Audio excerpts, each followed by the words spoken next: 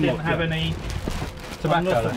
This is how the multi-million-pound trade in illicit cigarettes is being tackled. Our cameras joined raids by trading standards officers using specially trained sniffer dogs. They're out to catch the suppliers. Typically, retailers will only have a small amount in the shop just for that night's sale or that day's sale, and then they'll bring more in tomorrow. So this is probably just a fraction of what the owner has somewhere, but we won't be able to find it unless it's in the shop. This is part of the illicit trade in tobacco that's alarming not just trading standards officials, but also health and fire experts. You might not recognise any of these brands, but the new figures we've seen suggest it's time you knew about them.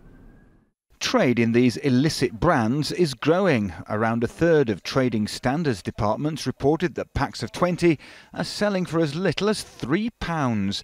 The most common illegal brands seized were Festpect, Jinling and Richmond, and the most frequent source of these smuggled cigs was reported as Poland and Russia. And here's the problem. Legal cigarettes are made so that if left, Just a sec. they self-extinguish, but the illicit brands don't.